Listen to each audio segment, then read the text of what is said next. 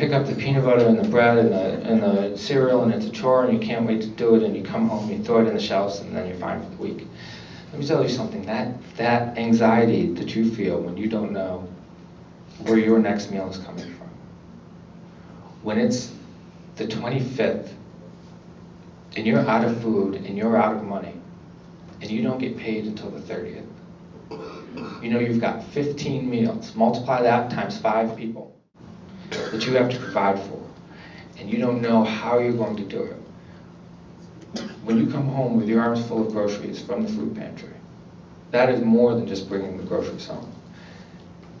That's Christmas and Easter and New Year's wrapped in one. That is a cause for celebration. It's relief and it's exhilaration, and it's the energy that you need to go back to work, to those 2 jobs, that your kids need to go back to school and to focus on their homework instead of the rumble in their stomach. Right? That's what you're doing for people. You're providing not just relief in the moment, but energy for the future.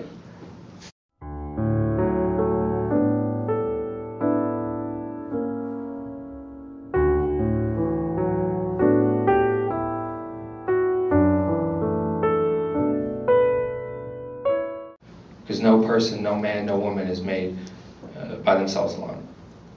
We all make each other.